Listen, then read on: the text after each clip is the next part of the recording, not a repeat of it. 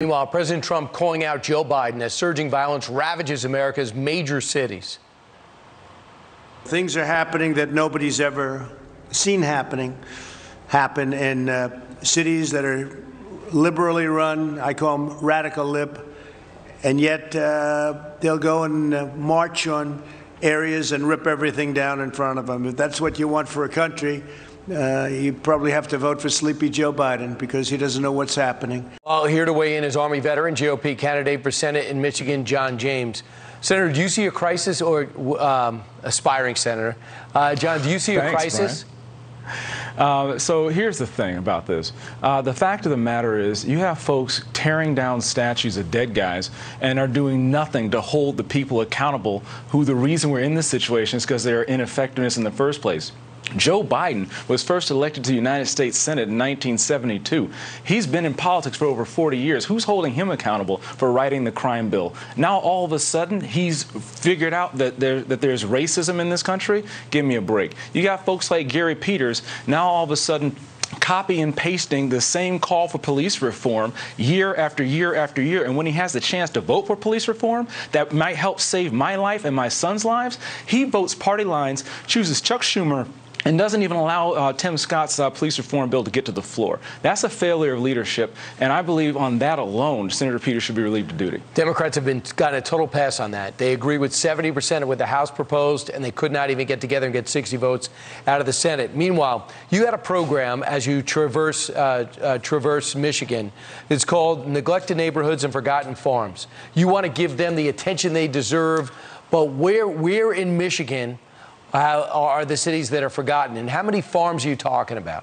My goodness, everywhere, Brian. See, here's the fact. The fact of the matter is career politicians have failed Michigan for decades. The fact isn't when you pass by, whether it's a broken down silo or a farm or a broken down building as you pass your way to a baseball game in the city of Detroit, there are neighborhoods that have been neglected, farms have been forgotten, urban and rural areas that need attention, and the things that unify us are the things that we need: clean air, clean water, a better education for our kids, a better education for our adults. Not just workforce development, but also allowing people, adults, to get basic literacy, numeracy, and essential life skills so they can excel while also being able to earn. These are things that we failed. The basics of healthcare, but not just insurance, but also mental health, addressing addiction, trauma, and also physical health. The list goes on. Go to johnjamesforsenate.com. We'll tell you a little bit more about it. Do you think, on a race perspective, that it's harder to be black in America than white in America?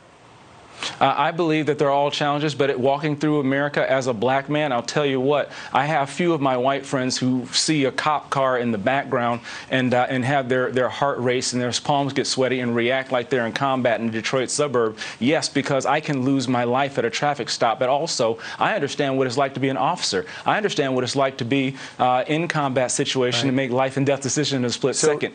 Our officers are heroes, and the small, minute portion that are outliers that should be held accountable as appropriate.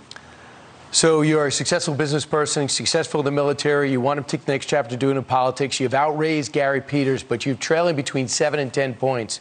How can you close the gap?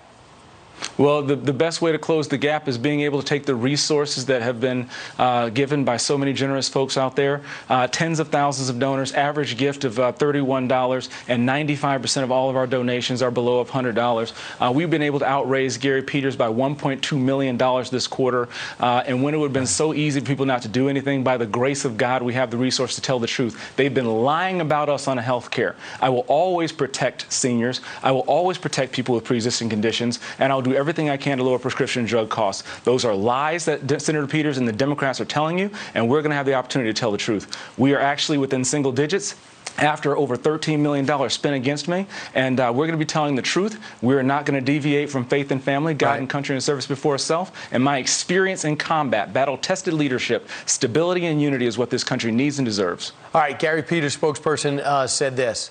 The groundswell of grassroots support is a testament to Gary's effective leadership to make clear the Michiganders want to keep him in the Senate. But you did outraise him again. Of course. Democrats are going to try to twist every word that I say. They're going to lie, and Chuck Schumer is not going to let the truth get in his way. I'm dedicated to increasing access to the American dream and tearing down barriers to the American dream. Senator Peters has had 30 years in politics, over 10 in Washington and 6 in the Senate. We're going through an economic and a health crisis, and he misses meetings. He has failed to hold China accountable. He's missed 89% of those meetings, and he's failed to help small businesses get the money that they need, missing 84% of the meetings in the Small Business Committee he was on, and missed all of them in 2012. Senator Peters has some answering to do, and based upon his support and his ineffectiveness, I believe that Michiganders are going to relieve him of duty in 2020. All right, John James, your mission would be to close the gap over the next 4 months. Meanwhile, yes, sir. Thanks so much for joining us.